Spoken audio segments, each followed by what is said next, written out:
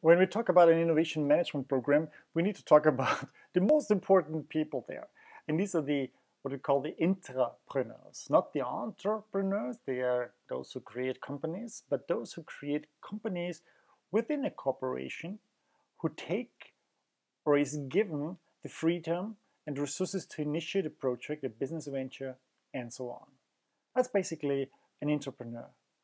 Now, when we look at the requirements for an entrepreneur, I called it the entrepreneurship pyramid, then we see there are certain basic needs. We need people who are knowledgeable. We need to give them space and time. And space can be really give them a time to do that and give them also a period, duration. You know, it's not today that they have to deliver results, it's just in 6 months something. But they need to take their time occasionally. They need space for that. They need to be curious. They need to be, that's funny. How does that work? And how could we improve that? Drive is very important. You know, you need to be intelligent, but you can be as intelligent as you want. If you don't have a drive to make the world better, you're not going anywhere. Then the basic needs are then helping you to, you know, giving you the best basic basis for creativity. And for being creative, you need to be playful. That's a very important component. You need to turn certain techniques, creativity techniques, into a habit so that you regularly do it and practice them. Then you need a certain attitude. The attitude like, oh, that's a stupid idea, but oh, could you do that as well with that thing? Yeah, so this positive attitude. And you need, as I mentioned already, practice by turning it into a habit. Out of those creative elements, you then come to ideas. So you can use ideation as a way to, as a methodology to get ideas. You need to execute on those ideas. You may want to do hackathons where you sit together in groups for like in a period of 24 hours on a, you know, really like 24 hours. You start at 12 and you end at 12 the next day and come up with something that you can demo that looks like a real product, like a real service, and you present it in front of a jury.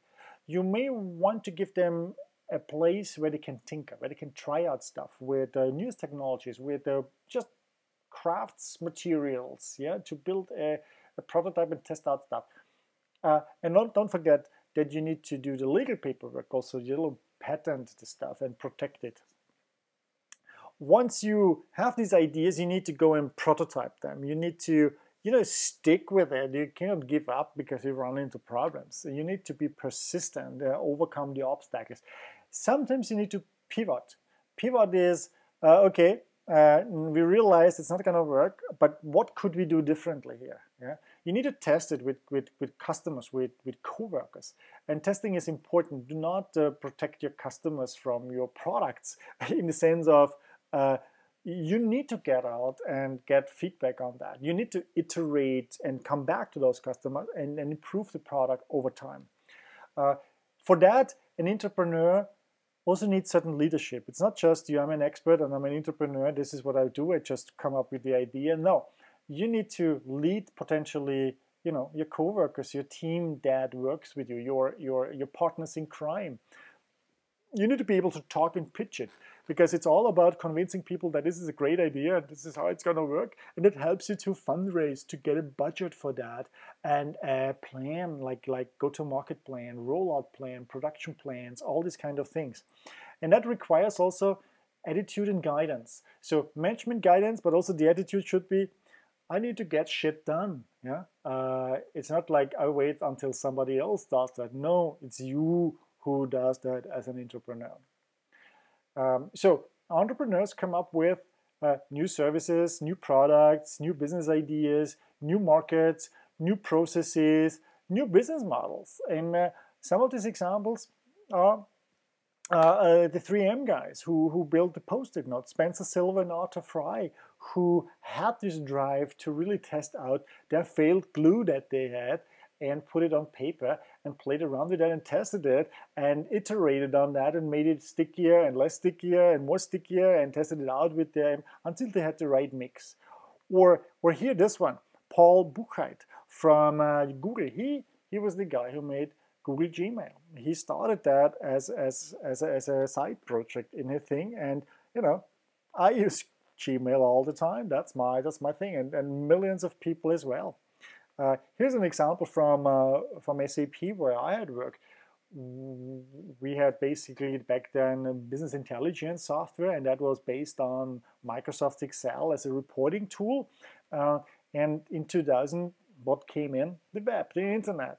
And Guido and another co-worker, they sat just together overnight and programmed the prototype. And the whole team the next morning assembled and looked at the demo, and that demo just made it clear that's the future, that's the way. We had all these plans of what are the next features and functions. With that demo, the plans were not valid anymore. We knew that we went out and we saw in the next 6 months we have that web solution here. That's what we did. Or here is Gib Bullock.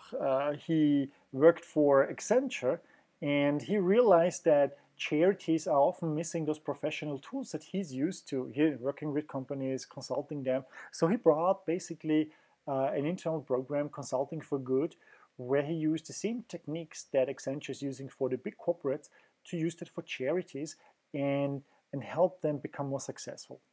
There are tons of examples of entrepreneurship successes.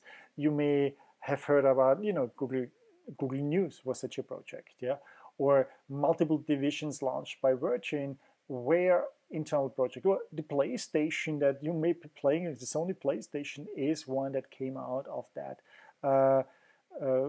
Java programming language that came out of Sun Microsystems Digital, and so on. There are tons of these examples. It's always interesting to read and see of how this happened at other companies. Now, if you still need convincing that entrepreneurs are good for your company, what are the benefits that they get? Just take a look at some of them. They foster innovation. They create this positive culture. They breed talent. People who are entrepreneurs, they also bring people in there. Yeah, they coach people. They bring them in. People are attracted to them to work with them. Of course, it helps you save money, R&D money, because it's not just a department here that is responsible for that, the R&D department. No, it's everyone's task to do innovation.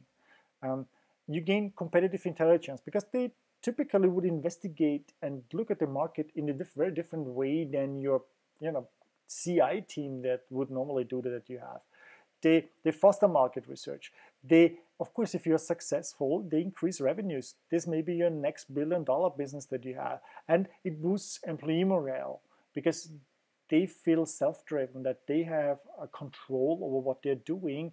And if they're successful, well, that's a big morale and spreads throughout the organization because others feel encouraged. They expand the product pipeline beyond what you normally would have and extract external talent. If your company becomes, gets the word out, then you had some successful entrepreneurship projects that brought new products, people will look at that, and you may get the talents that so far have avoided you.